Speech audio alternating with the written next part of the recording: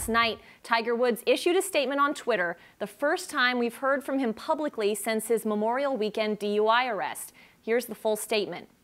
I'm currently receiving professional help to manage my medications and the ways that I deal with back pain and a sleep disorder. I want to thank everyone for the amazing outpouring of support and understanding, especially the fans and players on tour. With me now to discuss this new revelation are Golf.com's Ryan Asselta, and joining us via Skype is Sports Illustrated senior writer Alan Shipnuck. Alan, just how surprised are you with Tiger's statement and the report that he's checked himself into an inpatient treatment facility? Well, not at all. I mean, the guy clearly needed help. This seems like the right move to take care of himself. He doesn't want to lose custody of his kids. He doesn't want to be on any more dash cam videos.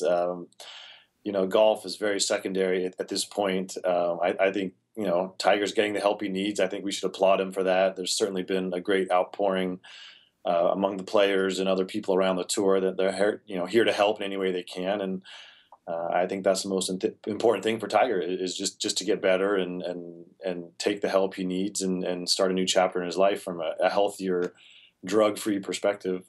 Ryan, how do you think this affects Tiger's comeback timeline at this point? You know, Jess, I don't even think there is a comeback timeline at all right now. When his agent says there's really no timeline, I kind of believe him because golf is really secondary, even third on his list of priorities at this point. It's get healthy physically, get healthy mentally. It's great to hear that he is in an inpatient treatment facility getting some help, especially when you hear some of the things going on. The pain that he has been on from his back surgeries, combined with the insomnia. The average person, that is usually a road that is very, very treacherous to go down. It leads to a lot of other problems. So the fact that Tiger is getting help right now was a great sign. Heck, take a year off, figure things out, get healthy. If we get a healthy Tiger back a year from now, maybe we get 5-6 good years out of him. But it starts right now, and he's taking the first step. I'm wondering, Alan, given what Ryan is saying, we could have maybe 5 or 6 more years of a healthy Tiger. Should Tiger really come back at this point? I think that's the biggest question that everyone is asking, given everything that he's endured, the stops and the starts.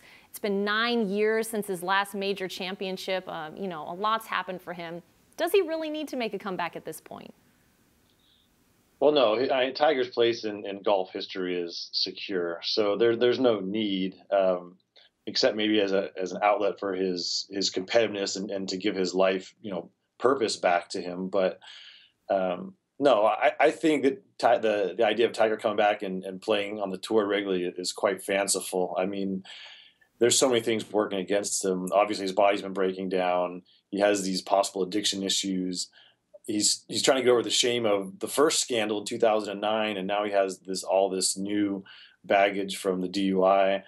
I think best case is Tiger comes back to a point, physically where he could be a ceremonial golfer and maybe play in the World Challenge, maybe hit a tee shot at Augusta and play in a handful of other low stakes events. But the idea that he's going to come back and play the tour full time, I think that ship sailed a long time ago. Yeah, Ryan, we really just at this point maybe want to keep Tiger's legacy intact, right? I mean, a comeback that stalls again and again and again doesn't seem to be doing much. No, and it's not how you want to remember Tiger. Alan hints out his legacy is already intact. We know what we remember Tiger for. It's the 14 major titles and the dominance over the golf world for so long. Any kind of comeback will be gravy at this point. I do think he'll play a little more than Alan thinks there. I don't necessarily think it'll just be ceremonial.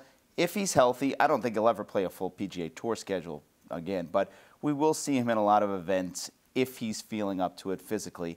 And that's just the question. If he gets healthy, he could be a gift to the world of golf in the latter stages of his career.